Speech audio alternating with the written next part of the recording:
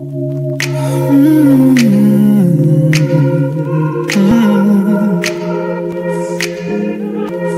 Manchester United midfielder, Maurice Setters is dead.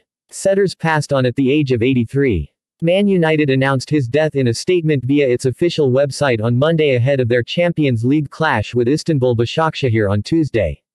The statement read, "Manchester United is deeply saddened to hear that Maurice Setters has passed away at the age of 83.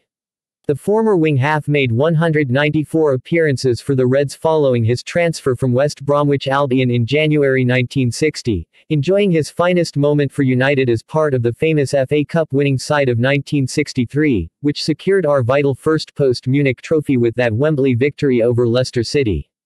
Following his retirement as a player, having enjoyed further spells with Coventry City and Charlton Athletic, he had 3.5 years as manager of Doncaster Rovers before linking up with Jack Charlton, initially in a partnership as Jack's assistant at Sheffield Wednesday.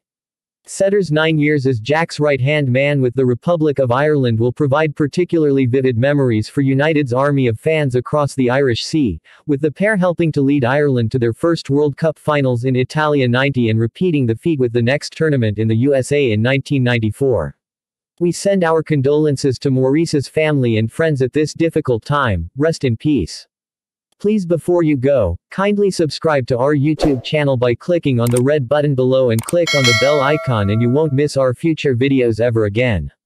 Please like this video and drop a comment below if you have any questions regarding this.